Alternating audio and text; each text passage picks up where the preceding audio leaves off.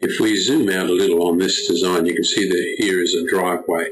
Let's imagine that the designer, you as the designer, wanted to indicate some paving, some rock paving that will constitute the driveway. Even though CAD software can generate hatch patterns, paving patterns really quickly and easily, we think it's a good idea just to restrict your hatching to a relatively small area. So you might draw a polyline, let's select it now, just roughly indicating a zone in the area of paving. So let's now hatch it. So draw and hatch, and we are asked to pick the object and then hit the right mouse button.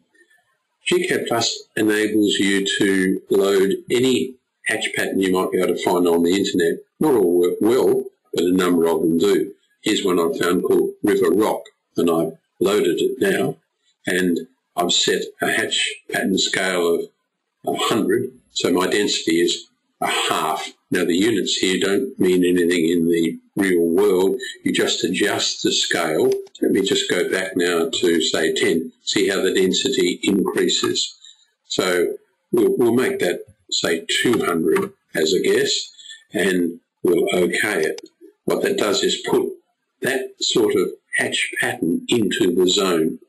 At this point, you might zoom in and just select the edge of the polyline and right-click and erase it. So now there's the hatch pattern enclosed in that zone. So to me, that just indicates quite nicely that the driveway is to be paved with that particular pattern. You can use, if you click Draw and Boundary, you can use the Boundary command to create a boundary like so, and then close it, and you can hatch that boundary as well. And I've drawn one over here. So let's hatch it with the same pattern. So I'm just trying to demonstrate the difference between boundary and polyline hatching. So we'll pick hatching, we can pick the boundary line and apply exactly the same hatching pattern to it. Now when we zoom in, the difference here is if we can select the hatch pattern, we can move the hatch pattern around to get the sort of effect that we want. So we might want something like that. You can see that I've got object snap on and a number of alternatives. So there's our hatch pattern. I'm not sure now when we delete the boundary, I think we'll delete the whole lot.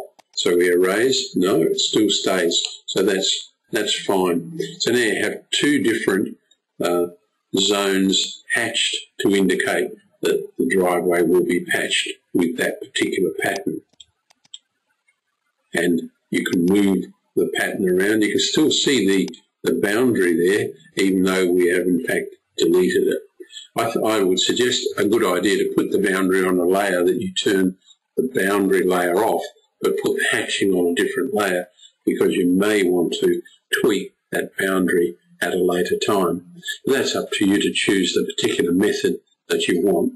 Let me remove this now, and we might even pick the car at this point and just move it. Whoops, I'll undo that.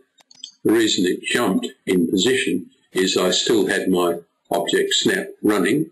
So let me go here and turn object snap off, clear it all, and now I should be able to pick the car and just move it by like so. So I get a better arrangement, I think. So that's hatching, boundary hatching, and just trying to lightly dress your drawing up rather than use the power of CAD to apply very large hatching to massive hatching over big areas. That tends to overpower the design. Let's move into the layout and just see how it is all looking. We have a problem with the yellow colour that moves around there, but that can be fixed up at a later time. Remember, you do the majority of your drafting in model space and only move to paper space at a later time. What I'll now do is pick that polyline, change its colour back to by layer, and now when I go into the layout space, I've got a much better arrangement. I can now see those boundary points.